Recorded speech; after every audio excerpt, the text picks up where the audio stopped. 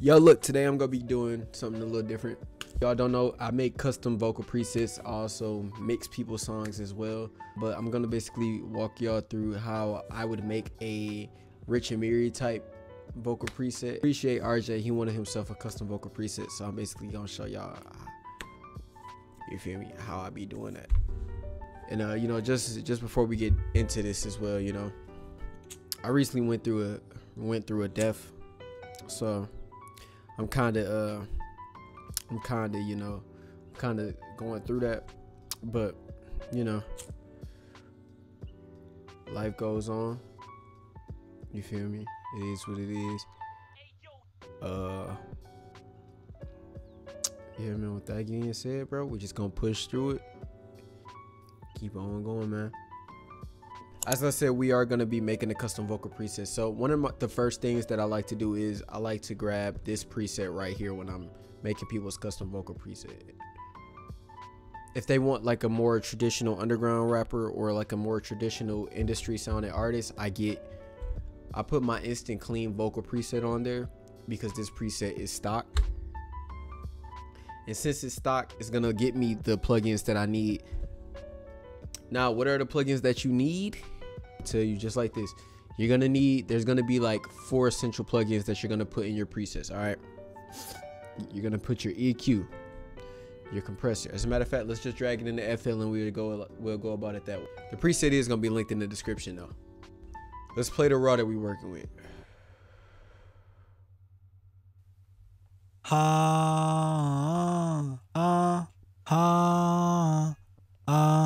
Off rip, y'all hear some of that dead noise that's in the background? Yeah. Lay back, nigga, double off. A lot of time people let some of that dead noise trip, or some of the shows y'all watching in the background creep into y'all mics and stuff of that nature. That can help. I'm telling you, I'm gonna be honest, bro. Even them little things can help dirty up your audio. Like the people that say I want as clean the vocals as I could possibly get. If you want as clean as vocals that you could possibly get, I do a lot of work to keep my stuff clean, because as you can see, like, look at my walls in the background. I have the most acoustic treatment I usually have is this right here. Whoa. And that's my microphone ball. All right, so if you don't got that much acoustic treatment, bro, you need to be doing what you can to preserve what you got, and that helps to start with this. Let's go ahead and load the clean vocal preset up right quick. We're gonna do clean instantly, right? Boom. I'm gonna put the vocals up in there. Hey, yo, look, say I want to get rid of some background noise, right? What am I gonna do? The first thing I'm gonna do is I'm gonna get my noise gate. What am I gonna use for my noise gate? I'm gonna use the plugin Fruity Limiter. So look, the plugin that I always use for my noise gate is Fruity Limiter, because you're gonna see 2 on mine. I didn't mean to make 2, but Fruity Limiter comes with the noise gate option. I usually click it on there, and to get it as clear as possible, let's go ahead and turn all of these other effects off first and foremost. Here with the limiter now.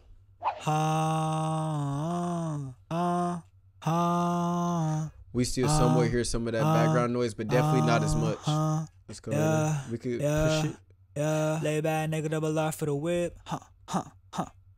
I've been on the road sipping on that red. Now, the reason why I said that he wanted it to sound like Rich Amiri is, I'll read the email.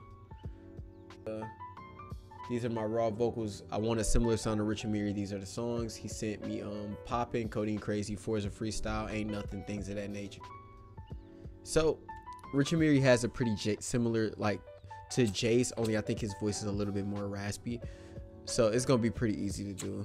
Let me light this bitch up real quick. But yeah, that is us. Now we have our limiting on there. So what's the next thing I'm gonna do? You can either do, the next thing you're gonna want to do with your preset is, after you get some limiter on there, you're gonna want to add some some dynamics to it. So you want to add a compressor, or you can either get straight into your compression, or you can get into your EQ. Either way, it really doesn't matter. It's up to you. I usually get into the EQs. You feel me? Look, with rappers like Jace and Rich Amiri and things of that nature, they have a more polished sound and mix. Their vocals tend to sit more on top of the beat. So to make my vocals sit more on top of the beat, what am I gonna do? I'm going to add more of a high presence as well as a mid presence, because with the lows are going to add some muddiness. So if I add too much mud to it, it's going to sink into the beat. It's going to sink into the mix. So I'm just gonna have my vocals sit more clean and out front, and so that's what I'm about to go ahead and work on inside of the EQ right quick.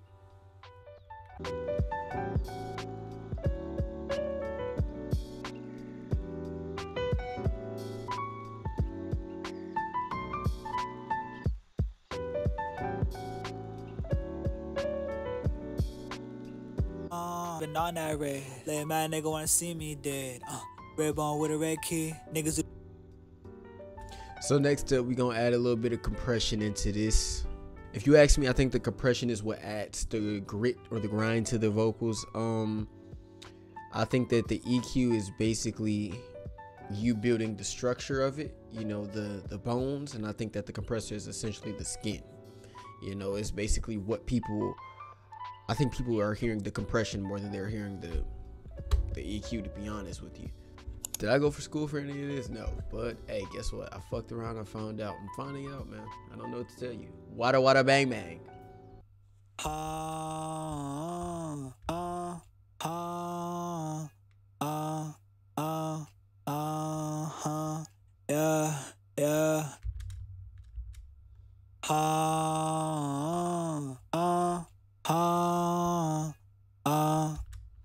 So this is what I just made so far. This is just with EQ and compression and noise gate. I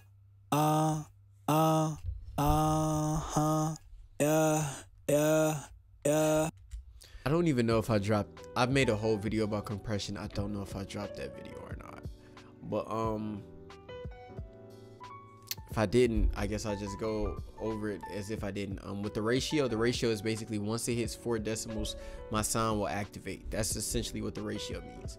The type, I chose vintage because vintage is like it's louder than soft. The soft is what I typically use because, to be honest, I like my vocals to have a softer feel compared to the beat. But with this, we want a more loud and out front feel. Vintage does that pretty good, so like I'll let you hear the difference if I had it on soft. Now here comes vintage. It's noticeably louder. Lay back, nigga, double R for the whip. Essentially, after you do the compression and the EQ, what you're gonna want to do is add a little bit of saturation. So for saturation, I usually use Fresh Air and Sound Goodizer. With artists like Rich Amiri and those people, of course, you're gonna use C usually, because C usually gives you the most clear sound out of the vocals. So I did those. I threw those up on there, and then that's when I added the wetness, which is, you know, your reverb and your delay. But I want to go ahead and show you guys this last thing.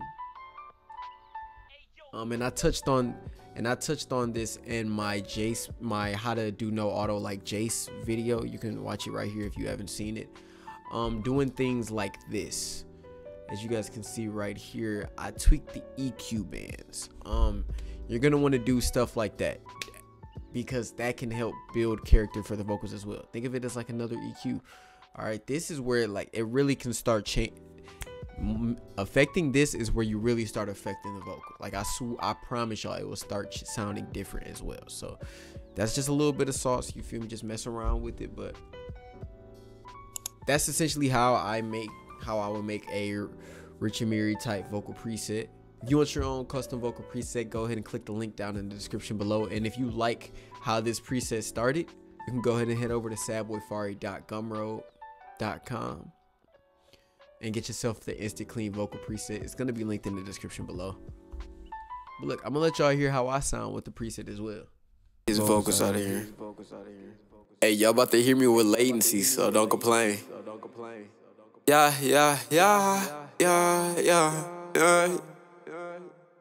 You don't even know what you own. You hate me, but that shit ain't wrong. You hate me, little baby, that ain't wrong, yeah. You hate me, little baby, that ain't wrong, yeah. Going crazy, vision that 70s out. Tabla.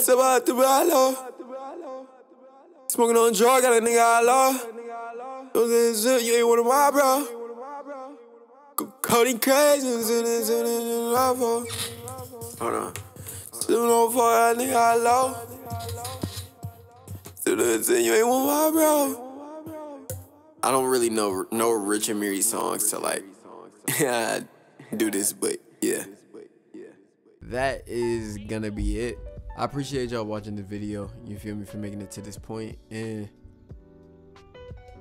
just keep curating, man. Keep staying motivated. Keep doing your thing, because it all does get you somewhere, and it's good to just have something to, you know, be able to get your thoughts and emotions out through. So cherish what you're doing, cherish what you're creating, man. You're on the way to something good, bro. You just gotta keep going, man. But look, man, I'm gonna see y'all on your homepage soon. Look, through thick and thin, we gonna keep on pushing, and I'm gonna see y'all in the next cook up, bro. So see y'all in the next video, bro. Peace.